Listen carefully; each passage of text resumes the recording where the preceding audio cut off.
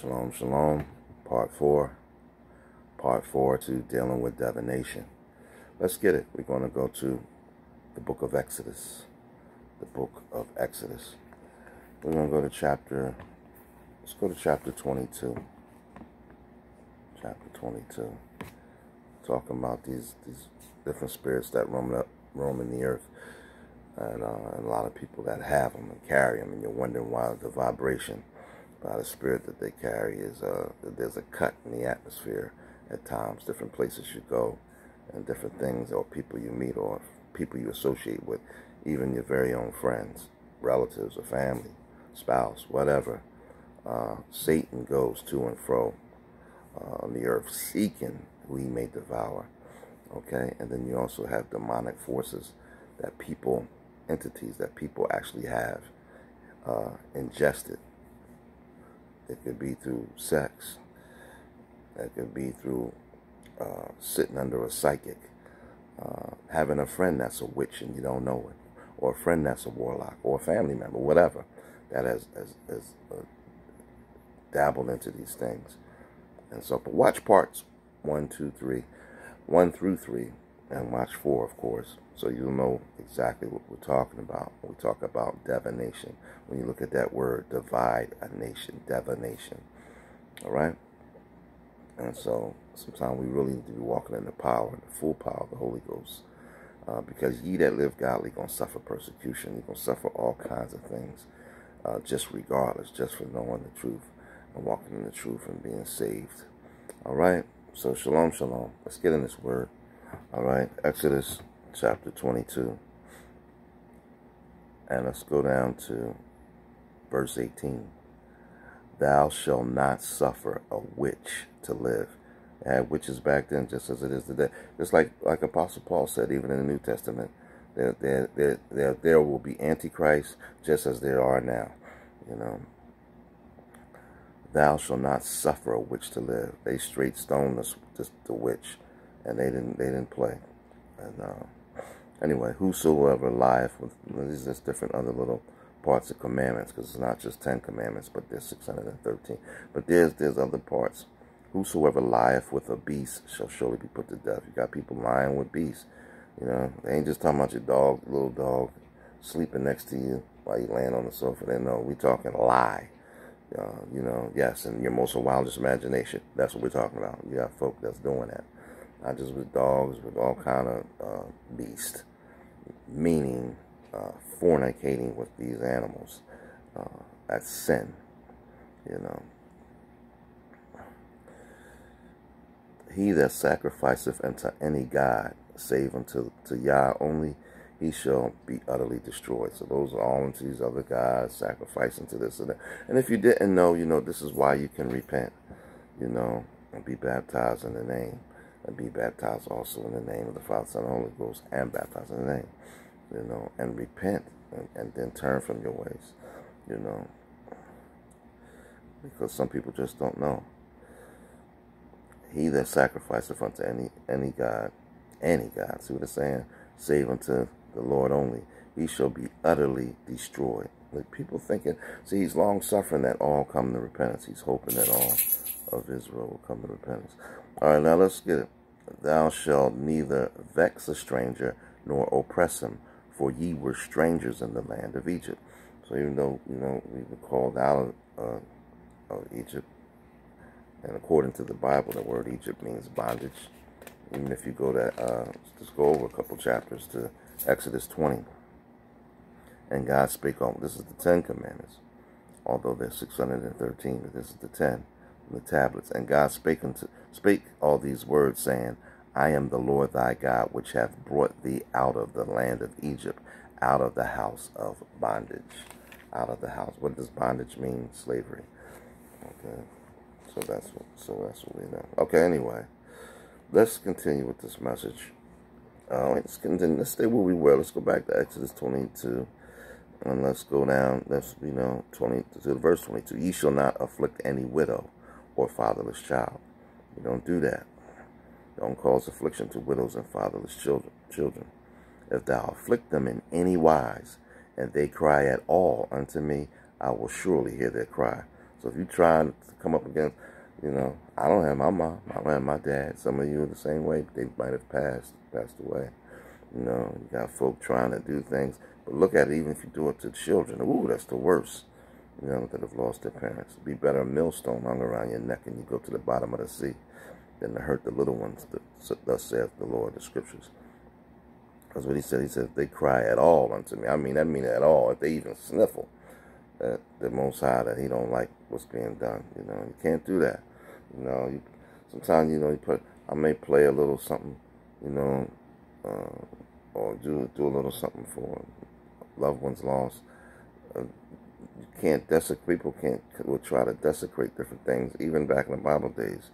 Do things on top of, you don't interject on something when somebody's doing a dedication, to their loved one, to the child they lost, or to a parent they lost. You don't put your spirit in the middle of that for your personal reasons. That's sin. I would want to be the one, because what does the next verse say? And my wrath shall wax hot, and I will kill you with the sword. So anyway, talking about the wrath. No, God is love. No, we just saw what the scripture said. And your wives shall be widows, and your children fatherless. If thou lend money to any of my people that is poor by thee, thou shalt not be to him as a usurer, or neither shalt thou lay upon him usury, meaning interest. So that right there tell you the people of both sides, because the poor people who coming at you with that interest, with that credit card and all that. Anyway, let's get into the topic. The verse I really wanted was, thou shalt not suffer a witch to live. But I wanted you just to see a few other verses in there. We're going to go to Acts, the Acts of the Apostles. Let's go to chapter 8. Let's go to Acts 8. Get this word.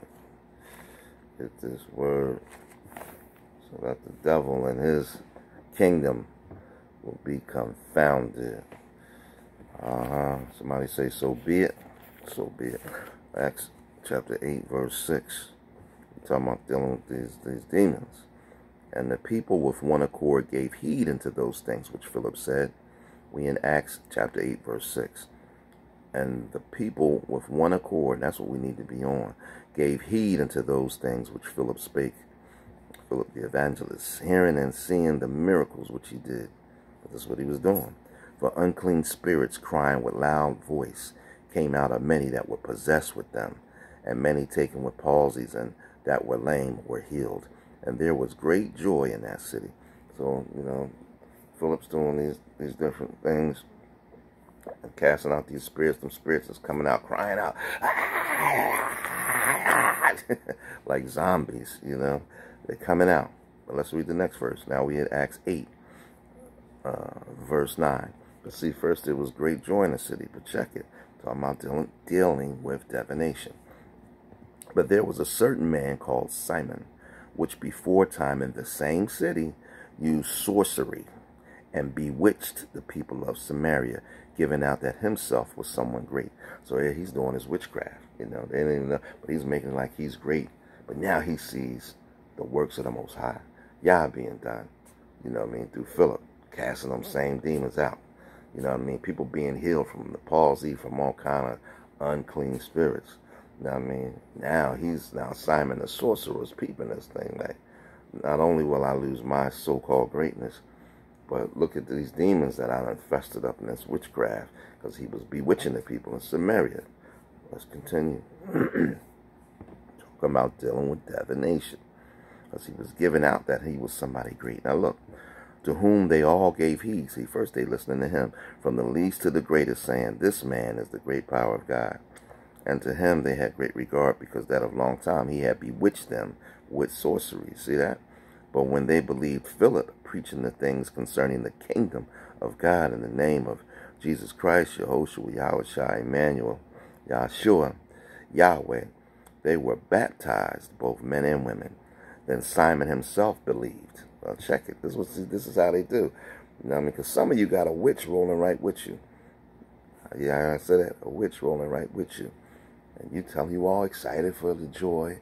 Oh, guess what? Once again, Little Red Riding Hood. Oh, Grandma, what big eyes you have. what big teeth, what big ears, what big mouth, what big whatever. And then you don't even know that's the wolf. You know, you done shared all your blessings that was coming to you, all your business, and they waiting for your blessing to drop so they can pounce in with bewitch you with their witchcraft. If you notice, anytime you want to do something with the blessing that has been put in your life, they cut in, they butt in. It's just like dancing. You know, remember back in the day, jamming? Some people laugh at, Elder, cut it out. You jamming, and somebody cut right in. You gonna feel it. But yet, this is how they bewitch you.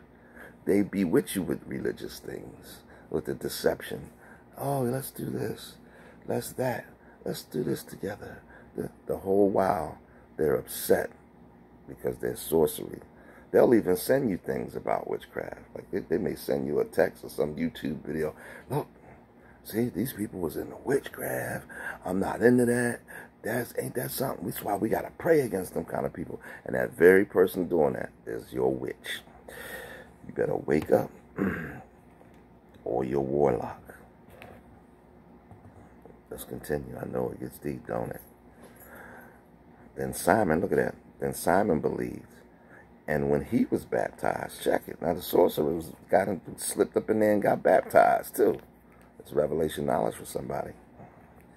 He continued with Philip and wondered, beholding the miracles and signs which were done. So now he's walking with Philip and he's like, yo, this dude got some crazy power, you know, and it's defeated my kingdom.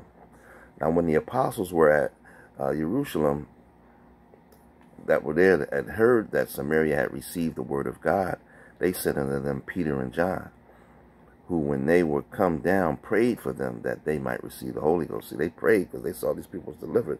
Now let's you know, try to get them to tarry on them and get the Holy Ghost. For as yet he was fallen upon none of them, only they were baptized in the name of Jesus Christ. See what I'm saying? Now that I gave a message on before.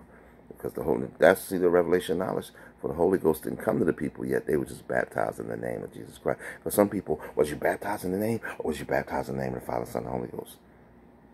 They're saying, but see, for as yet, the Spirit didn't fall on them. They were just baptized in the name of the Lord Jesus. That's why you need to be baptized in the name of the Father, Son, and the Holy Ghost to receive it, and in the name. You know, and there was no letter J before 1600.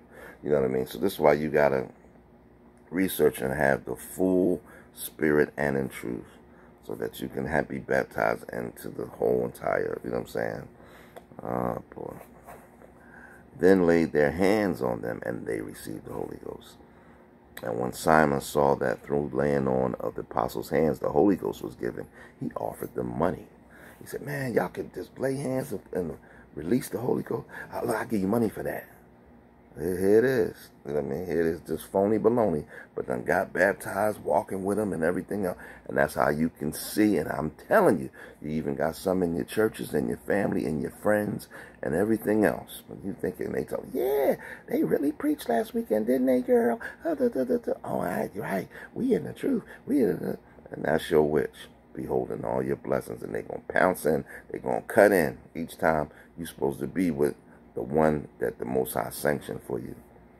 Well, some people ain't going to get it. You know why? Because they like that witch. They like that witch. That's their friend.